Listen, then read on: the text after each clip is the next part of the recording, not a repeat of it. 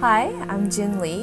I'm an assistant professor of bioengineering and neurology at Stanford University, and my lab currently works on trying to understand how the brain functions. My background is in electrical engineering. Currently run a lab studying the brain, and people often wonder why that is. In electrical engineering, what we do is we build a system, but here we're trying to understand the system. When you build a system, you have to figure out ways to test your system, and there are design principles around it, and that way of thinking is very new to try and understand the brain.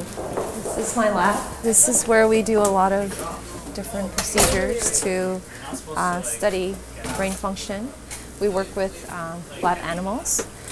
My current research focuses on trying to understand how the brain functions. And for this prize, what we intend to do is to understand the neural control behind longevity. We're looking at specific forebrain cells and how they respond to light stimulation as they age, and they also go through Alzheimer's disease. So far, we have increased our lifespan significantly by responding to basic things like increasing hygiene or improving our food supply and being able to stop bleeding on a very basic level. But going forward, to further improve our longevity, we really need to have a systematic understanding of how our body as an overall system works. And I would define success as being able to crack that code and respond in a systematic manner. Palo Alto Prize is a very exciting opportunity.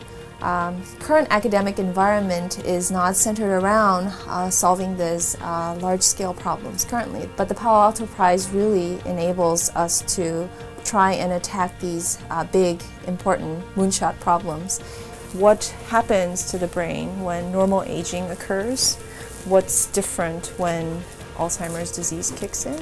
The brain function, how it changes. Our brain function changes as a result of normal aging. What is that? What changes when you have disease? One thing that was really devastating in my experience was, for example, when my grandmother had a stroke. And stroke is something where you have your brain function lost as a result of bleeding. And if we had a better understanding of how the system worked, we could simply try and rewire and have a better quality of life. But what we have currently is for her to just try and walk while she can't move her legs and just keep trying. And it's very frustrating to watch that. Diseases pose an easier question. Yes, no. Is this a disease or not?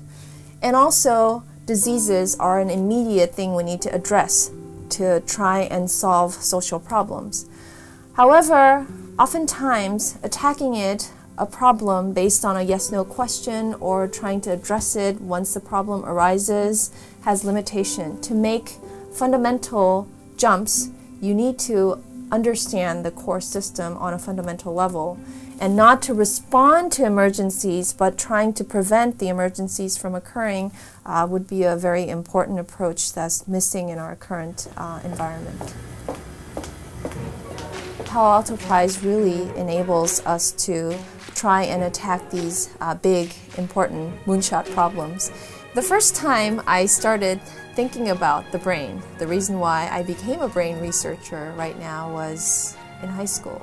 I fell asleep one day, and while I was studying for a math exam, I couldn't solve the problem, but I fell asleep while I was solving the problem, and when I woke up, I knew the answer. I was sure I solved the problem during sleep. I actually used this experience as an excuse to go to bed every time I couldn't solve a problem.